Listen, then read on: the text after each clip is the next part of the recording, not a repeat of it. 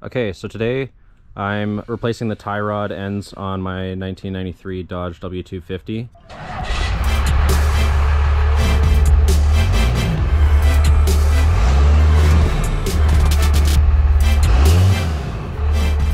So I know there's a lot of videos out there on how to do this already, but I've run into this issue on the tie rod bar itself.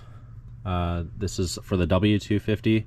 I have my replacement tie rods, which screw in the end here, but the issue that I ran into was this is the original sleeve clamp here, and you can see on the back side here there's this slit, and what it's designed to do is after you screw in your tie rod end, the clamp will close off and sort of pinch the end of the bar here around the threads to stop the bar from rotating and throwing your wheels out of alignment.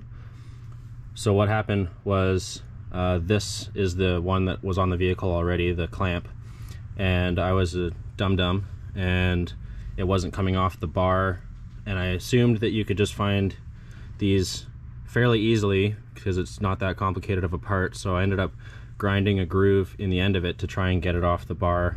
Then I realized I couldn't find replacement ones after I'd done that, and so for the last month or so, or a few weeks, I have been trying to find replacements. We've noticed that the only thing that's made specifically for the first gens are for the independent front suspension. So it's a sleeve set up like this with two clamps on each one, except the sleeve is, I believe, 1 inch diameter and this bar is 1 1/4 inches.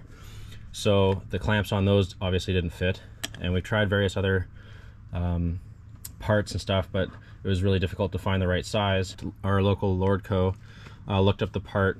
He said that this is for a 1994 to 1997 Dodge truck, 3/4 ton, so second gen, but it's 1 1/4 inch diameter, and these sleeves here actually fit.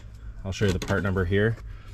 So the part number is Moog ES2012S, made in China.